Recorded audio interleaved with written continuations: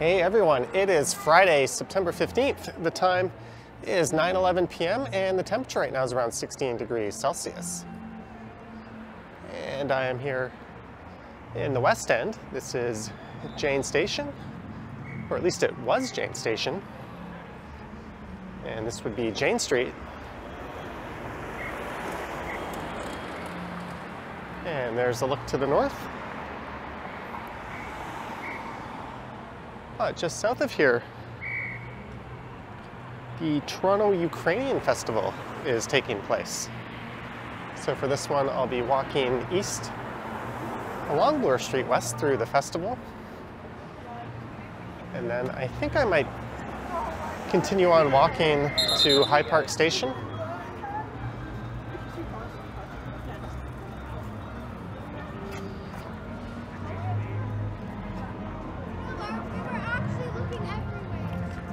So as you can see, they've got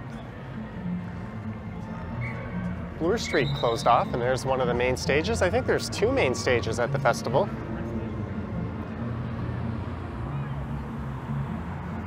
What's interesting, I turned on the traffic layer in Google Maps, and it did not show Bloor Street being closed through here.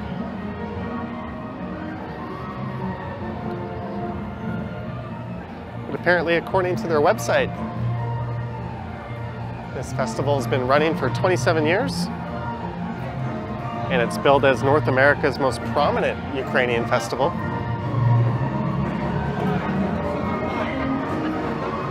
And it will be running between Jane and Runnymede Road.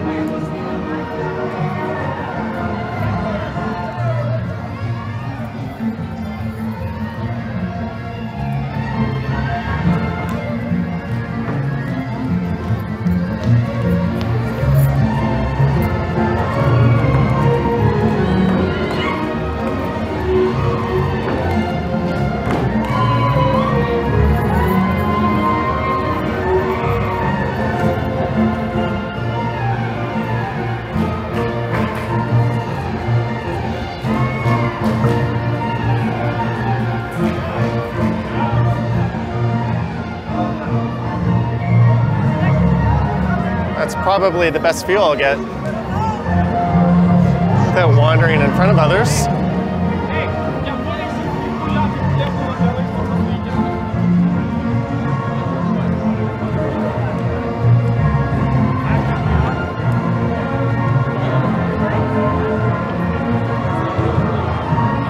That is quite the crowd, though.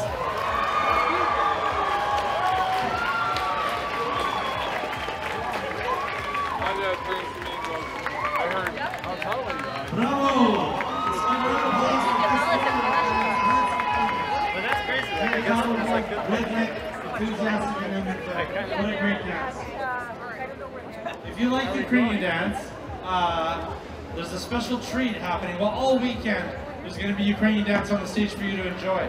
But it's not a secret. I know it doesn't look like it right now, but I used to be a Ukrainian dancer myself. And tomorrow I'm going to be teaching a special folk dance class on the street tomorrow. Just about halfway up, there's a busker stage at noon, and we're going to be doing traditional Ukrainian folk dances that anybody can enjoy. So come on, join me tomorrow on the busker stage at noon for traditional Ukrainian folk dances. In the meantime, ladies and gentlemen,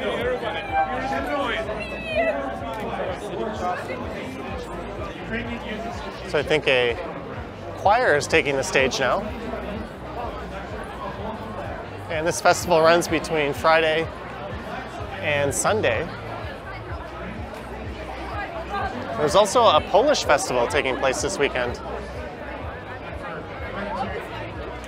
Well, there might be a neat view here down in Roncesvalles, but that one talented young people from Toronto is only on Saturday and Sunday. Passionately, I was going to say professionally, but you will see they also professionally and passionately perform and popularize, that's a tongue twister, Ukrainian choral and pop music in Canada. Are you ready for this, ladies and gentlemen? I remember seeing these guys last year. And I think they've grown in size. There's more of them than there were last year. So they need more microphones than they did last year. So it looks like they're ready to go. It's quite the recording setup they have. Applause up front. Let's give them a round of applause for Crescendo.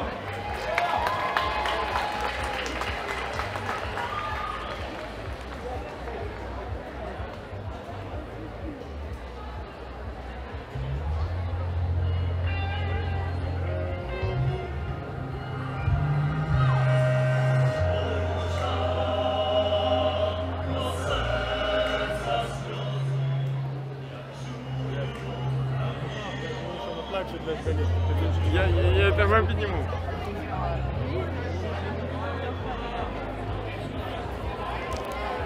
So an outdoor licensed area.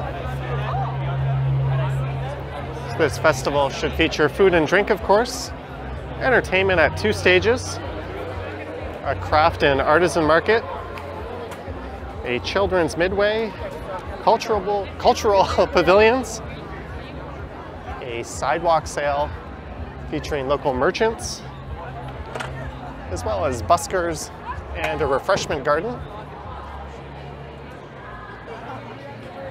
The patio at this bar is doing well.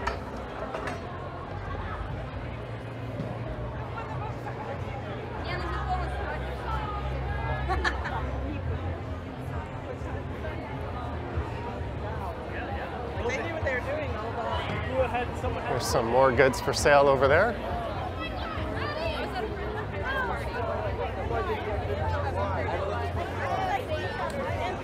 I've recorded a number of these street festivals this year, but they've all been in daylight. So it's kind of nice to see one in the dark.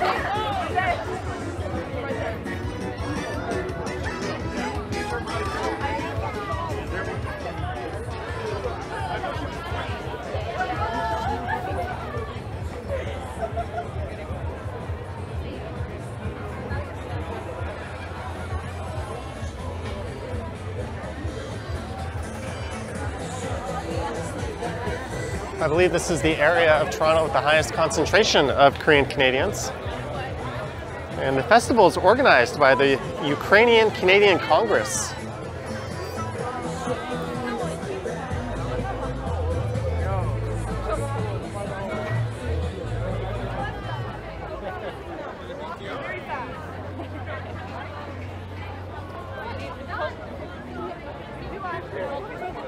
And this is one of 2 festivals held along this stretch of Bloor every year. There's also Bloor West Fest, which I covered earlier this year, along with Big on Bloor, which is held further to the east of here. Registered non-profit.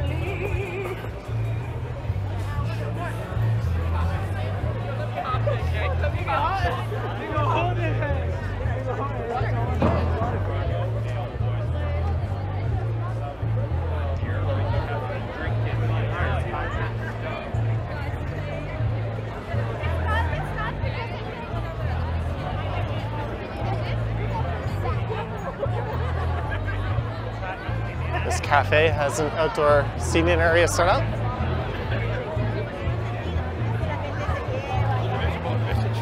I think this and the Polish festival might be the last of the big street festivals held in the city this year.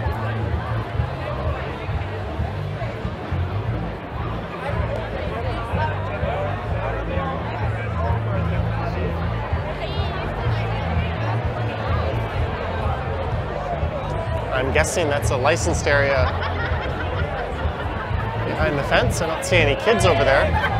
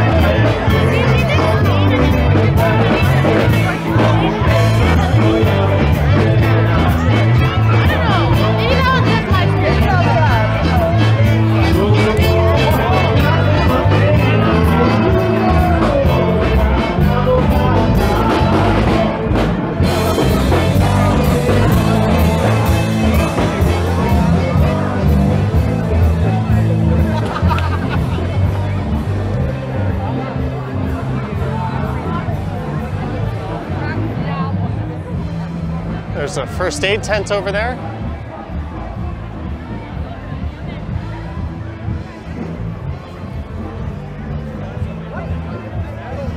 $12 pierogies for $10. I think I skipped out on this festival last year. I remember doing the one in Roncesvalles.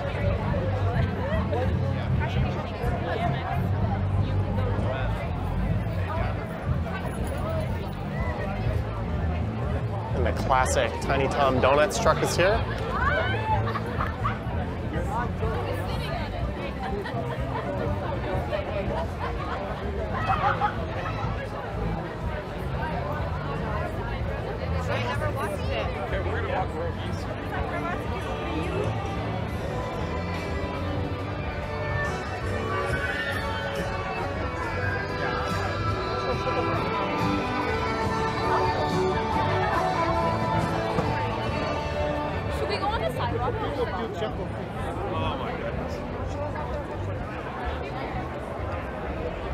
There is definitely a good crowd here.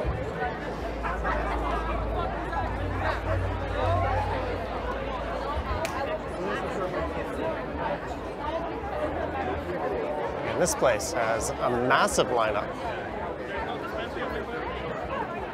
Can't really get a close look at the goods.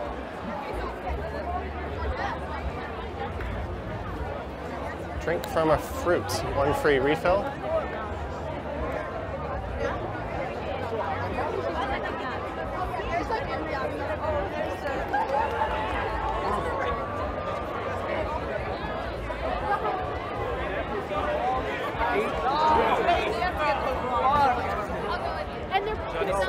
Hello. Hi. Hi. I keep watching you. Oh, well, nice to meet you. Take care. Just ran into a viewer. It looks like there's a small stage set up over here.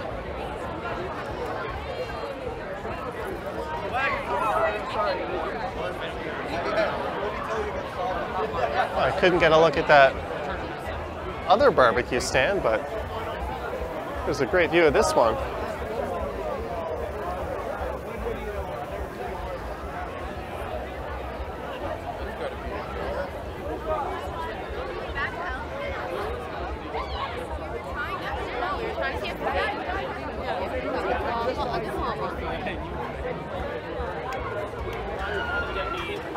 The best pierogies in town, says that sign.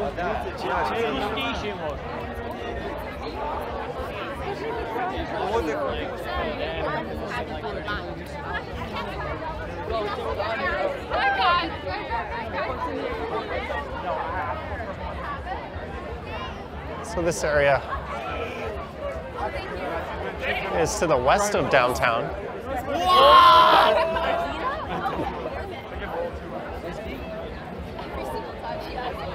It's pretty accessible as it's on the subway. What are these?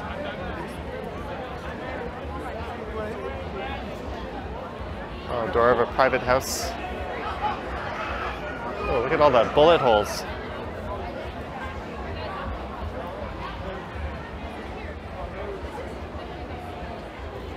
Chilling reminders as to what's going on overseas.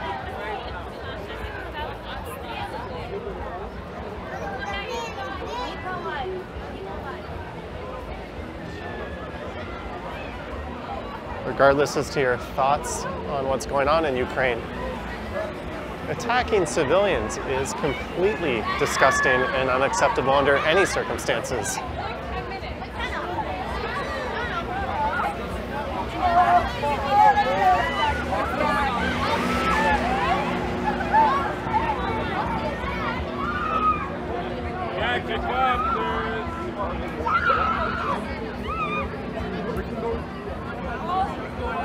I'm not sure if the camera's picking those up.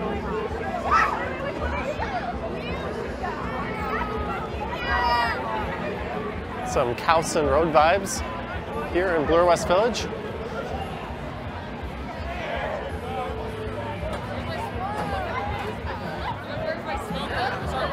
And this must be the Midway coming up.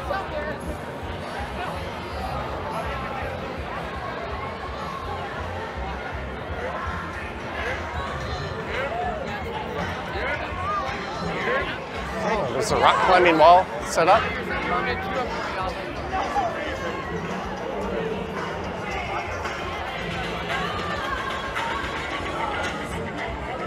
Someone's going for it.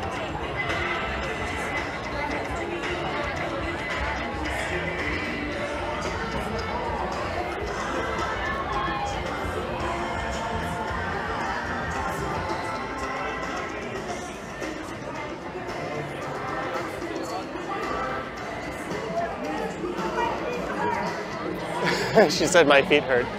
Impressive stuff. Someone on this bee ride.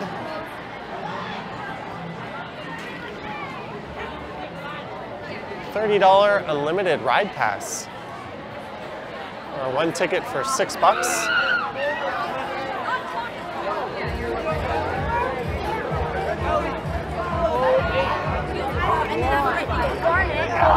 Oh shit!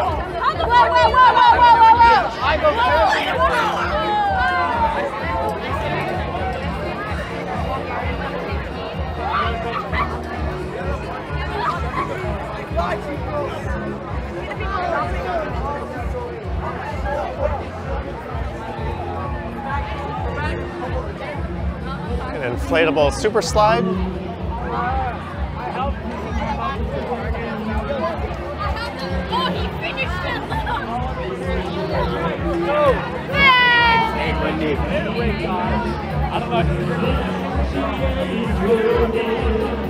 And another stage at the other end of the festival.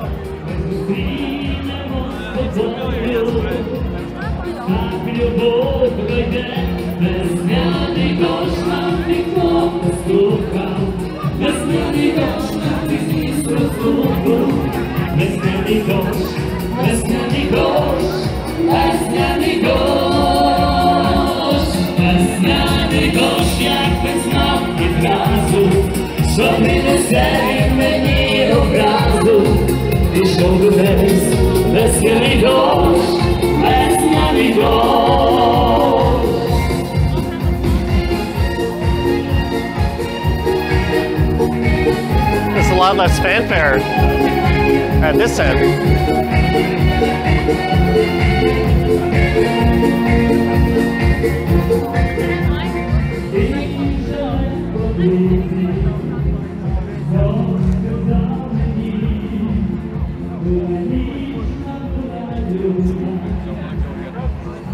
We've reached the end of the festival. This is Runnymede Road, and you can find Runnymede Station just to the north of Bloor Street West here.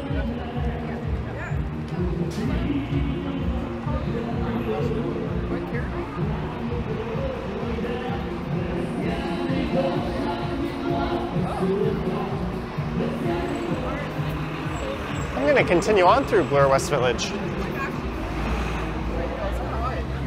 and finish up at High Park Station. Things still seem pretty lively just east of the festival.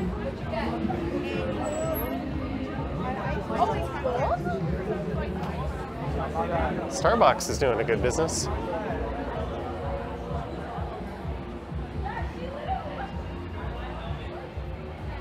And the subway line runs along Bloor Street, well, west of the Don River.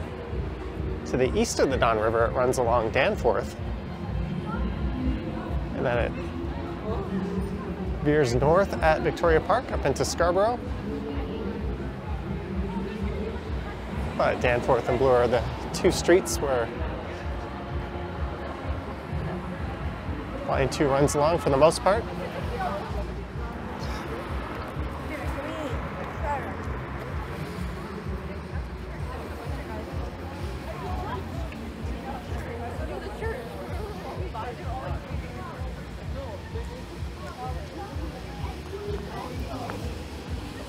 And Bloor West Village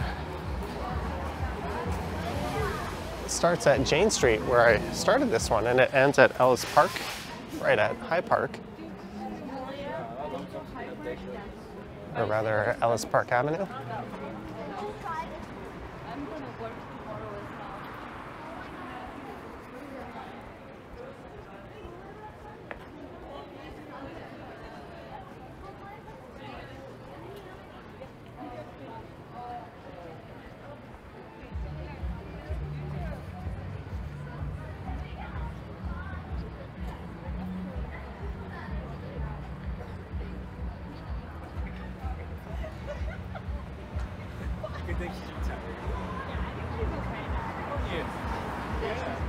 Things are going to be a bit quieter from here on out. Behind.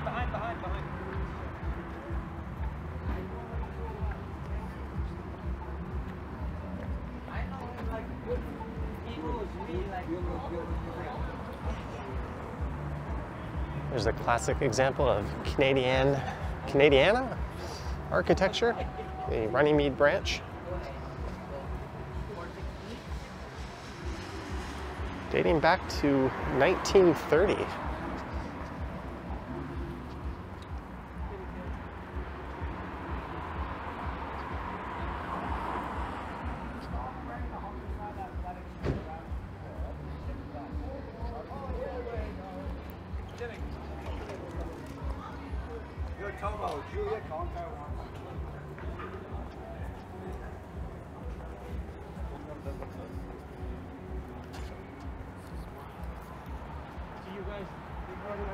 And Bloor West Village refers to the stretch along Bloor Street. You might hear people say they live in Bloor West Village, but it's not actually a neighborhood in that sense, unless you live right along Bloor. But it's called that after the business improvement area, Bloor West Village. And there's 66 some odd BIAs throughout the city.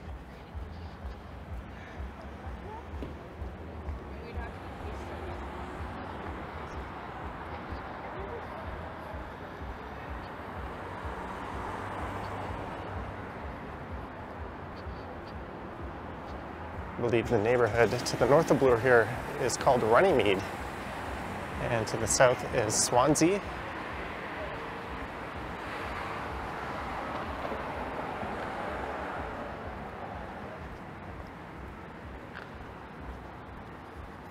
I ran into him on the bus and then he told me how he goes to Centennial Square, bro. That's crazy. Yeah. What are you?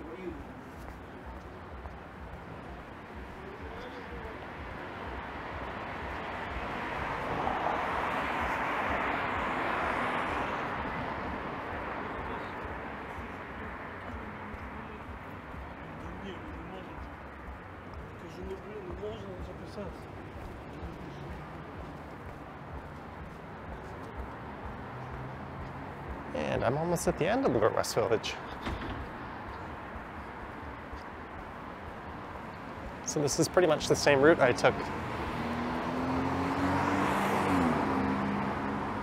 That guy was pretty much walking on my heels. That's why I stopped there for a second.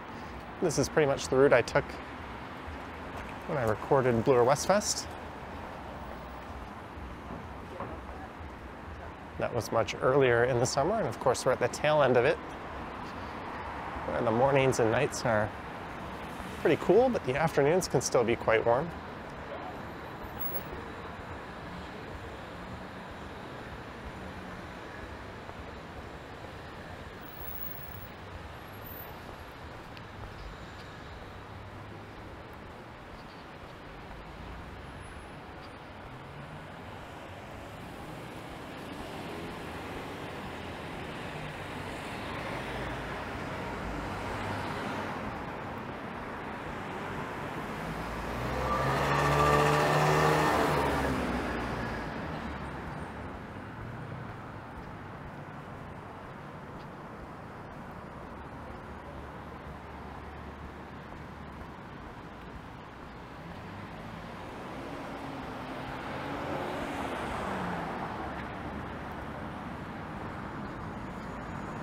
And this is where High Park begins.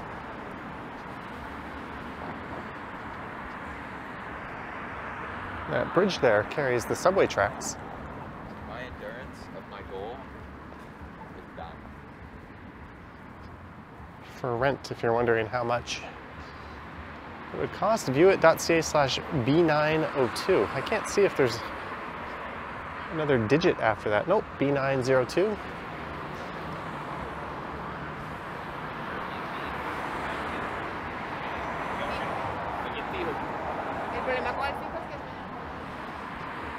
And since I'm out and it's nighttime, Might as well do a nightlife walk downtown. It's been a while since I've done one of those.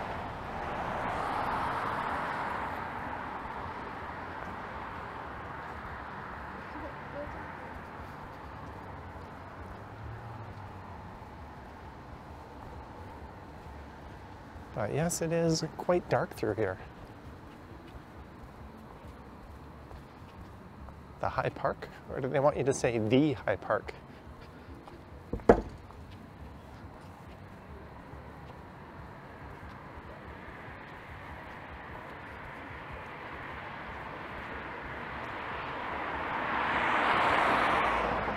And I could enter the station here.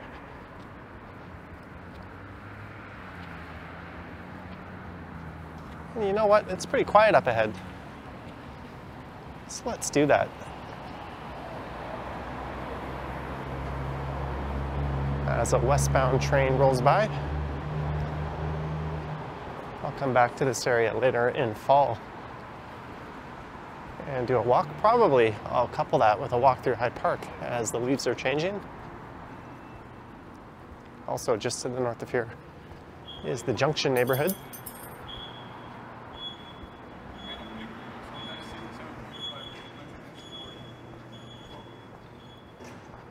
That parking garage uses an elevator system. That's something you see a lot of in Asia, but not so much over here.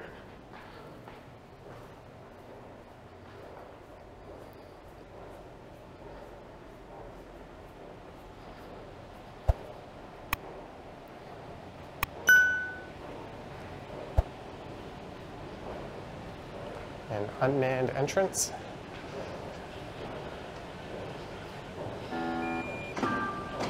Multiple cards detected. Sure. I'm gonna hop on a westbound train. So on that note, I hope you enjoyed this one, walking through the Toronto Ukrainian Festival and Bloor West Village on Bloor Street. I'm curious to hear your thoughts and comments below.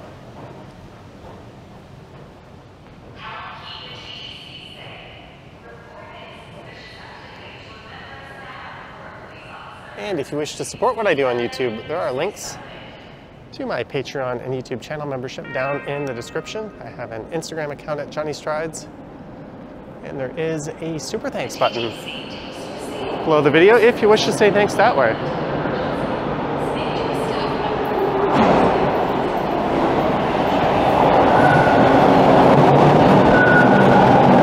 There we go.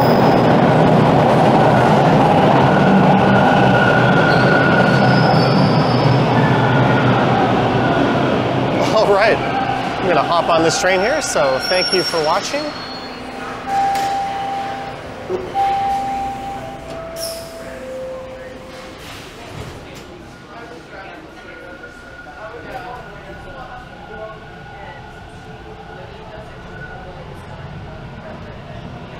The next station is Peel Station.